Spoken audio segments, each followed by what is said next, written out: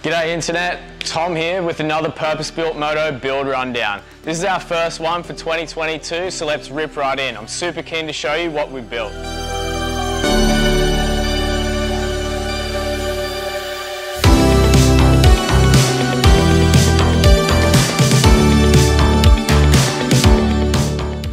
Now the first thing you gotta notice on this bike is the statement piece wheels that we've done. We've put a massive 150 tyre on the front. This is done by way of a set of custom triple clamps that we have machined, giving the extra width that you need to fit the standard size rear tyre on the front. We've gone with a high gloss black hub and rim combo, stainless steel spokes, and then wrapped them in a Continental TKC 80 tyre. This gives this thing a super bold look.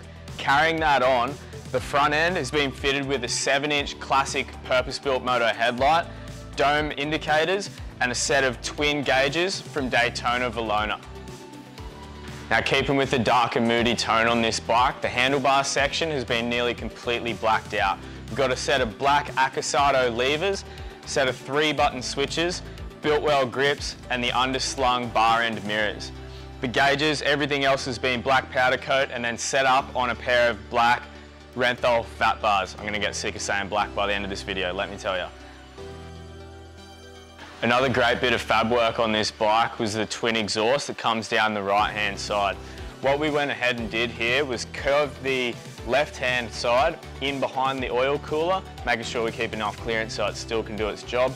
Then curved it around the side of the engine, leaving that 2-up setup right to the end where we have our collector that runs into a 2-inch purpose-built Moto Torpedo Muffler.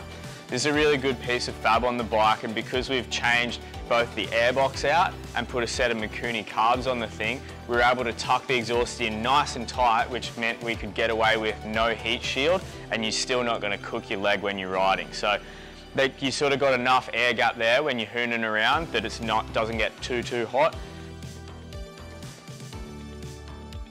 Now while Dylan has done a lot of the work on this one thing that I got my hands dirty with was making the custom side covers.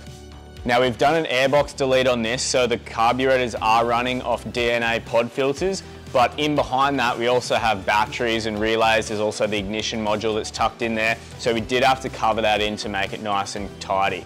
What I've done here is hand bent and welded up a couple of bits of aluminium that box those sides in, and then detailed them with a bit of aluminium bar that we had at the shop. It's sort of like a semicircle that you can drill and tap from behind. So there's 3 separate pieces mounted onto the alley, and the other side's exactly the same. Now while this bike didn't receive too much gnarly custom work on the rear, we did have to do a lot of repairs. So when we got this bike, the suspension mounts on the rear had been bent up. I think someone had been off-roading on it with some shitty suspension on the back, and it just completely bent those 2 shock mounts upward on the frame. So we've had to cut these out and do a bit of repair there, re-thread them with some high tensile M10 bolts that now hold the top shock mounts in place. And we've also done a wide wheel conversion on the rear. So to match the front, we've gone with the same gloss black hubs and rim with the stainless steel spokes. Got a really nice custom sprocket on there, a gold RK Tasago chain, and then 180 on the rear. So this is about as big as you can fit on the standard swing arm, but it is a gnarly modification. It makes these things look a little bit longer, a hell of a lot lower, and so much wider. They just sit super tough on the road. So we've actually done one of these sort of conversions before on the Triumph sidecar that we built a few years ago, and squeezing the 180 on the rear, I knew we had to get that done on this one too. The tail hoop on this thing has just been a simple weld-on modification. We've managed to French our 3-in-1 LED lights on the back here with a little plate mount. All of this stuff is actually available in our online store. We've since started making these in bulk, so you can get yourself a tail tidy and a number plate light out of our store to chuck on the back of your bike if you want one. The 3-in-1 lights are a really good setup. We've been loving this lately. Generally, I do like the look of a center mounted light like our Orbit setup, but for the sake of simplicity on this project, I decided to just go with 3-in-1, so you got your tail brake light and the indicators mounted on either side. The seat we've kept nice and simple on this one, some gloss black leather, done in a nice roll stitch by Timeless Auto Trim, so thanks Jamo for sorting us out with that. Underneath this seat, we've got our black box module and the accessories kit to keep the wiring nice and tidy. If you want an in-depth look under the seat of this bike, we've just featured it in one of our black box videos that runs you through all the function and stuff on that little module that we've just released a new version of. So you can get a bit of an in-depth look on this bike in that clip. The performance side of this thing, we had to match the bark of the exhaust with a little bit of a performance upgrade on the intake side. So we've gone for a TM40 flat slide carburetor kit from Mikuni, Australia. They give these bikes so much more urgency when you get on the throttle, they just want to pull and go away. So this is a really, really smart upgrade for this. The Triumphs, especially once they get a little bit older, can feel a little bit doughy. You're riding a 900cc twin that doesn't really feel much faster than a 650, but if you chuck one of these kits on it, I guarantee it's going to be a lot more lively. So well worth the cash to do a set of those, breathing through some DNA pod filters, of course. And then this thing also came with an upgraded ignition as well. I can't remember the brand, but it's actually got a few different maps that you can select under the seat, so we've kept that on board there as well. The last modification that I'll run you through that was sort of on the fabrication side, we didn't actually complete. Before the bike had come in, this tank had actually been sectioned and thinned out and then bolted on. It's a good mod, it looks quite good, but underneath the tank was an absolute mess. It makes everything that's supposed to fit under there not really fit anymore. So the wiring and all that sort of stuff is a bit shitty underneath there, but we've managed to clean it all up. Everything's nice and schmick now, and I'm pretty happy with the thin tank too. The color on this bike has to be one of my favorite pieces that we've done recently. I was out for a ride one afternoon and saw one of the late model Land Rover Defenders riding around. It was in this Gondwana stone color, so immediately I took a quick photo as I was riding past at the lights, looked it up when I got back, figured the color out and made sure that we use it on this bike. It suits the style really well, especially offset against the black. And then once I've got all this stuff back, I went and hand painted the Triumph logos in the tank in a matching color. It's a little bit hard to spray in there. So I was in there for about an hour with a tiny little paintbrush, making sure I got it nice and tidy. All right, I'm gonna start this thing up now so you can hear just how nasty that 2-in-1 exhaust sounds. We'll take you out for a little test ride. Before we do though, we've just dropped a bunch of new tees. So if you want to get your hands on some PBM merch, we have a bunch of fresh tees in the online store, or down below on our YouTube channel you can also get them.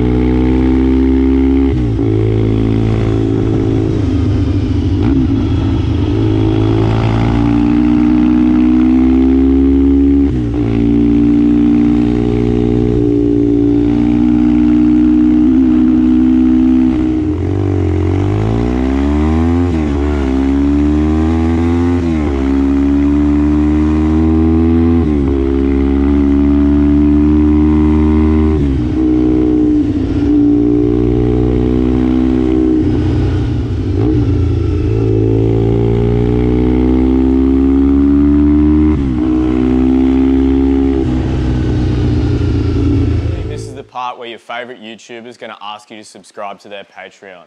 Luckily for you, we're not YouTubers. We're bike builders and parts makers. So if you like the content we create and the bikes we build, or you hate both of those things and just want to grab some gear for your next project, make sure you show your support, jump on our online store and give your bike that purpose-built Moto touch. Thanks for watching and we'll see you next time.